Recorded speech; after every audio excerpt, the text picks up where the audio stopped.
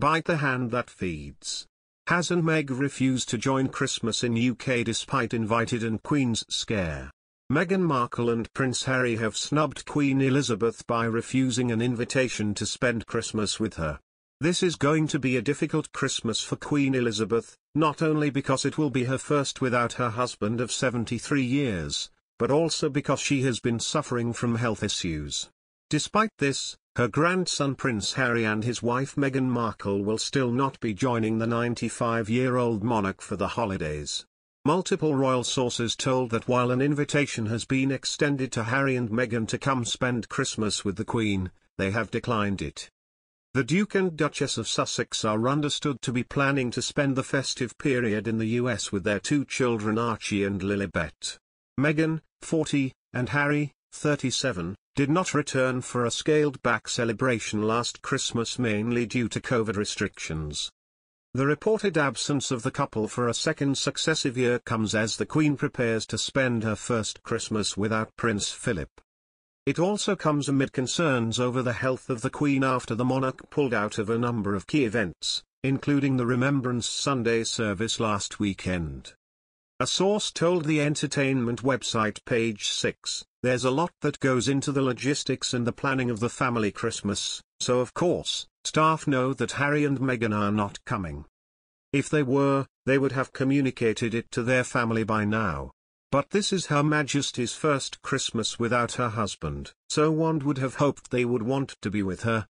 The royal family did not spend Christmas together at Sandringham last year due to coronavirus restrictions. The Queen remained in a lockdown bubble with the Duke of Edinburgh at Windsor Castle.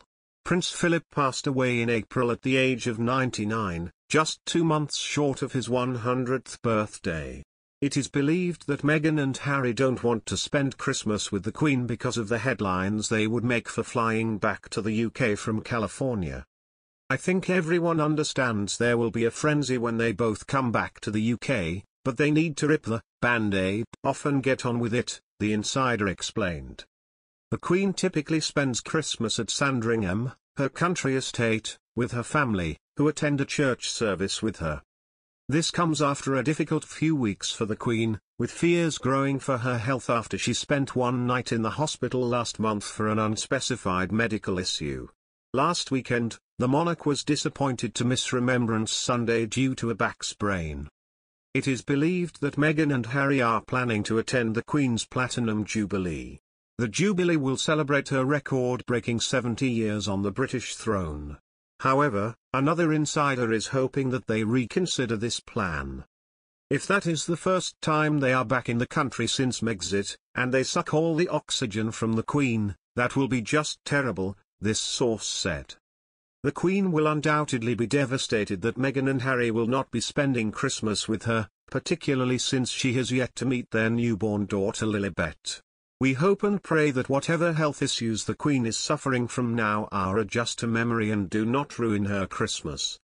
It is the first time in nearly a month that the Queen has been pictured carrying out an in-person engagement since she hosted a reception for the Global Investment Summit at Windsor on October 19.